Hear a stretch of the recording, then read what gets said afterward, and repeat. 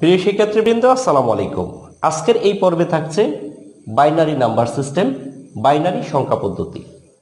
বাইনারিতে শুধুমাত্র দুটি ডিজিট থাকে, 0 এবং 1, যার বেস হচ্ছে 2, অর্থাৎ যেই নাম্বার সিস্টেমের বেস 2 সেই নাম্বার হচ্ছে বাইনারি নাম্বার।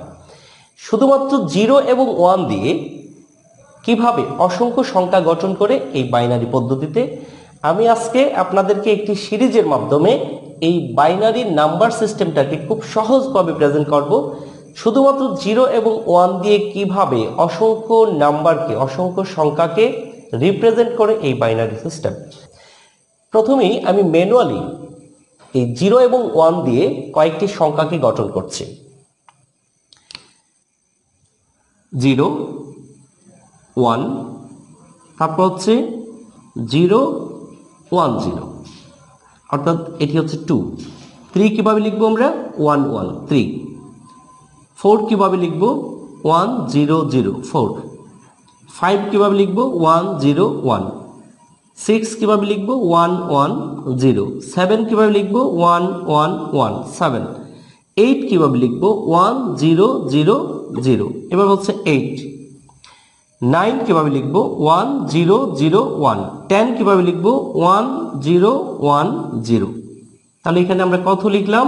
এটা হচ্ছে 0, তারপর হচ্ছে 1, তারপর হচ্ছে 2, এটা হচ্ছে 3, এটা হচ্ছে 4, এটা হচ্ছে 5 6 7 8 9 10। এই যে বাইনারিতে এই সংখ্যাগুলো আমি ম্যানুয়ালি লিখেছি, এভাবে আমরা 11 12 13 14 লিখে যাব।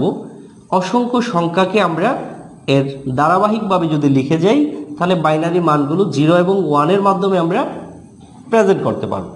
কিন্তু কথা হচ্ছে, এইভাবে কতক্ষণ, আমরা কত সময় এইভাবে বাইনারি লিখে যেতে পারবো? যদি বলা হয় যে 50-এর বাইনারি কত, তাহলে 50 লিখতে কয়টা 0 কয়টা 1 প্রয়োজন? এই জিনিসটা খুঁজে খুঁজে বের করা আমাদের জন্য খুব কঠিন একটা ব্যাপার। তাই আমি এমন একটি সিরিজ আপনাদের সাথে শেয়ার করব, বাইনারি সিরিজ, যার মাধ্যমে আমরা এই প্রত্যেকটা ডিজিটকে টেকনিকের মাধ্যমে আমরা প্রত্যেকটা নাম্বারকে বাইনারিতে প্রেজেন্ট করতে পারবো।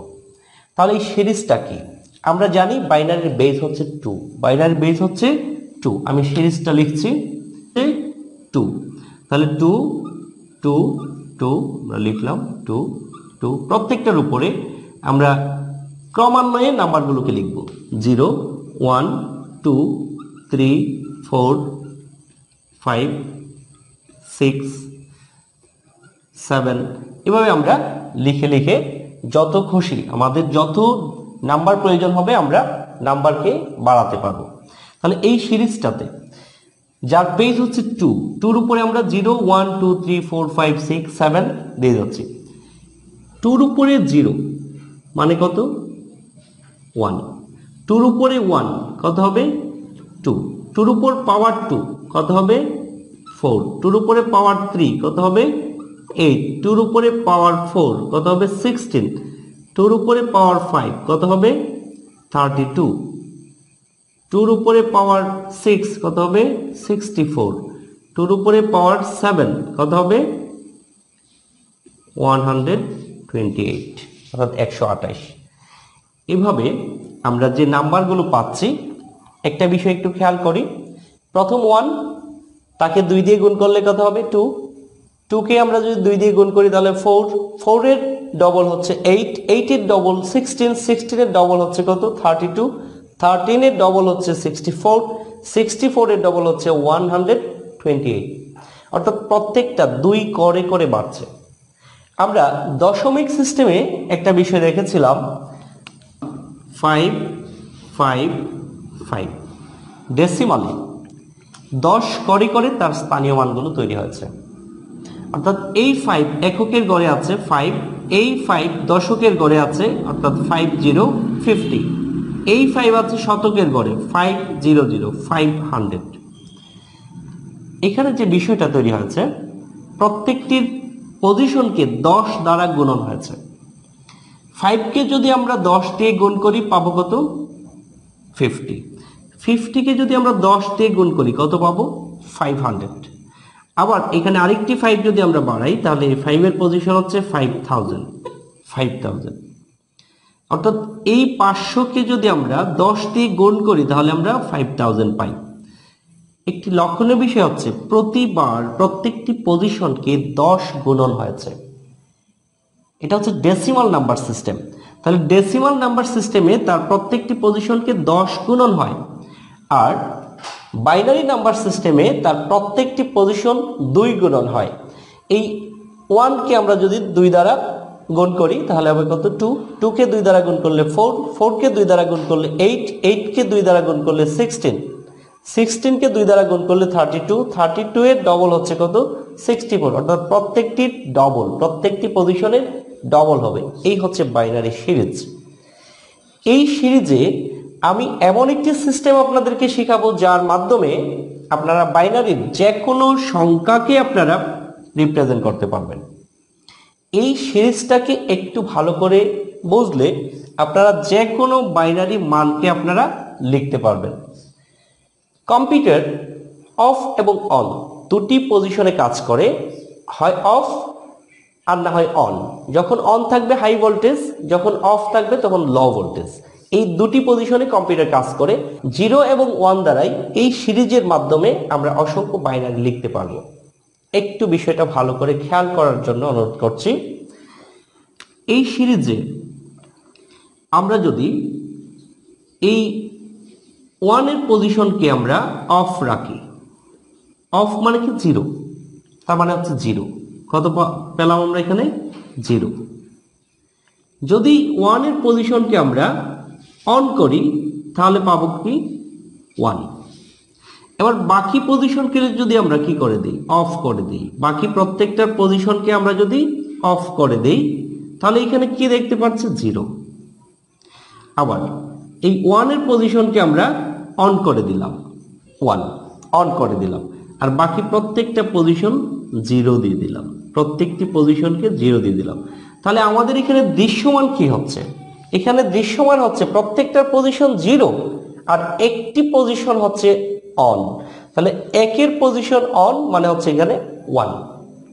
এবার আমরা 2 পজিশনকে অন করব, অর্থাৎ আমরা দেখব কাকে? 2 কে। 2 দৃশ্যমান, আর বাকি সবগুলো 0, বাকি সবগুলো 0। তাহলে 1 এর পজিশন 0 আর এর পাশে সবগুলোর পজিশন 0, সবগুলোর পজিশন 0। ঠিক আছে? তাহলে আমরা এখানে কি দেখতে পাচ্ছি? 1 0। এই 1 0 1 কার পজিশন অ্যাক্টিভ আছে? 2 পজিশন অ্যাক্টিভ আছে, সুতরাং এটা হচ্ছে 2।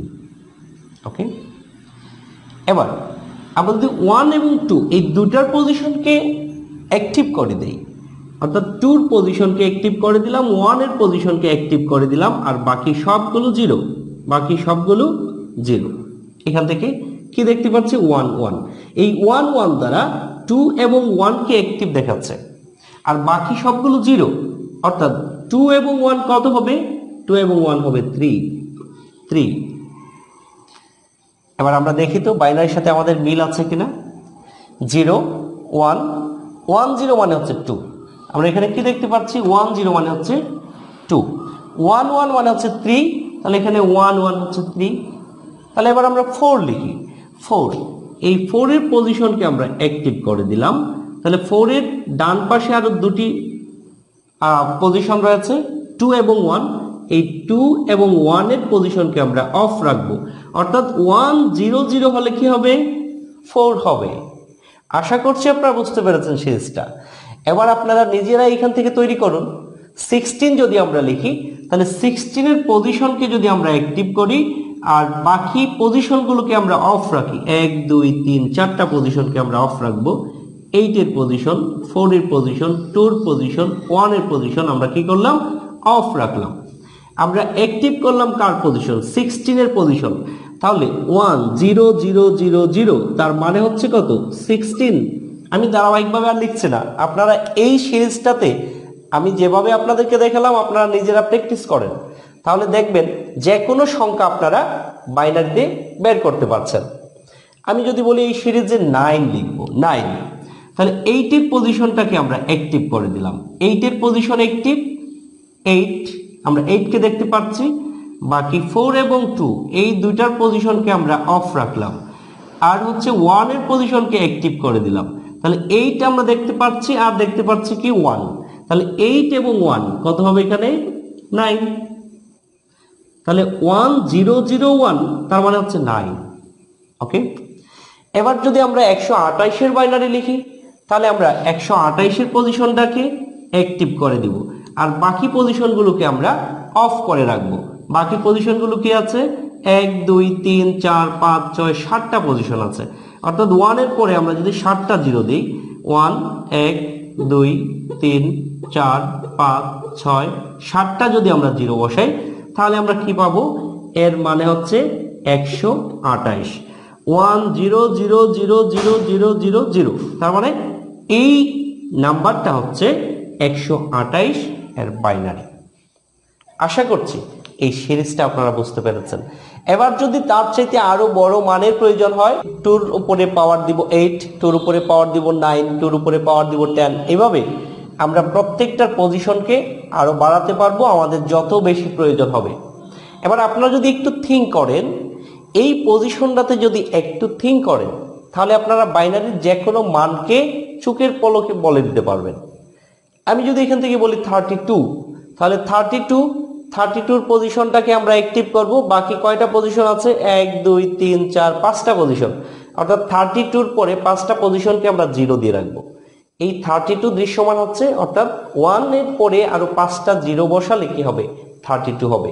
যদি 33 লিখতে চাই তাহলে 32 এর পজিশন অ্যাক্টিভ আর 1 এর পজিশন অ্যাক্টিভ, অর্থাৎ 32 আর 1 33।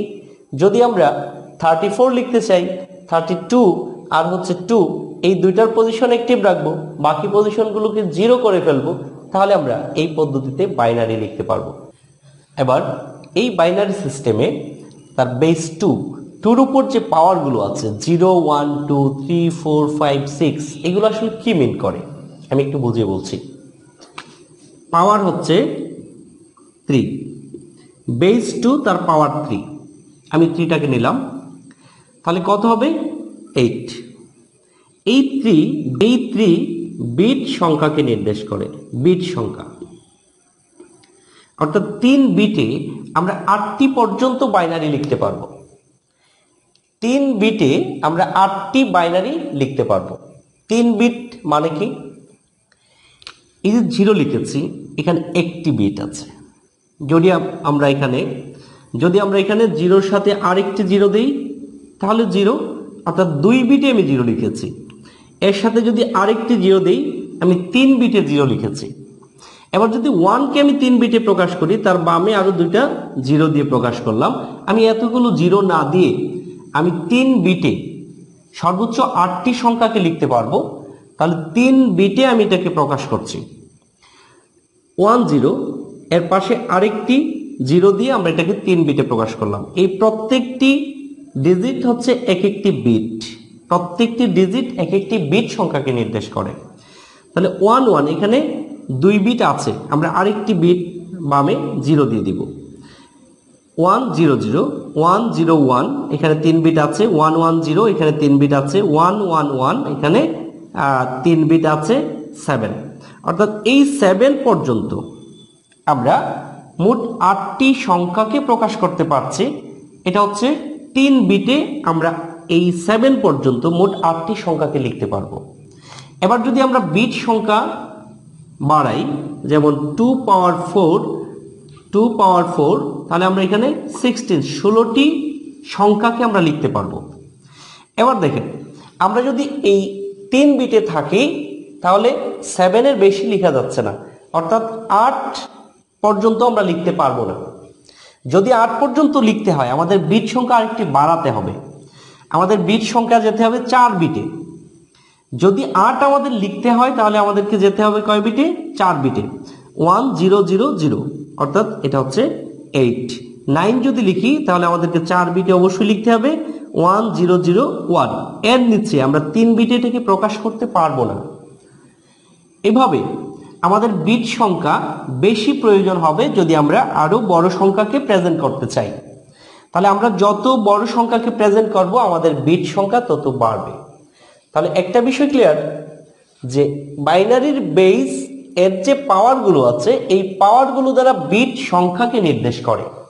যদি বেস 2 এর পাওয়ার আমরা 2 দেই, তার মানে এখানে 4টি সংখ্যা পর্যন্ত আমরা প্রকাশ করতে পারবো, এর বেশি সংখ্যা এখানে প্রকাশ করা যাবে না।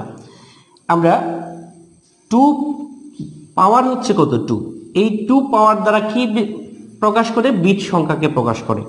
অর্থাৎ 2 বিটে আমরা 2 বিটে কত লিখতে পারবো? 2 বিটে লিখতে পারবো 0 0, তারপর লিখতে পারবো আমরা 0 1, তারপর হচ্ছে 1 0, তারপর 1 1। এখানে মোট কয়টি সংখ্যা প্রকাশ করা আছে? এখানে মোট 4টি সংখ্যা প্রকাশ করা আছে। এর বাইরে আর সংখ্যা প্রকাশ করা যাবে না। আপনারা নিজেরা একটু ট্রাই করে দেখবেন যে আমরা যদি 2 পাওয়ার 2 দেই, তাহলে 2 বিটে আমরা এই 4টি সংখ্যার বেশি, সর্বোচ্চ বাইনারিতে 3, এর বেশি কিন্তু আমরা কোনোভাবেই আর প্রকাশ করতে পারছি না।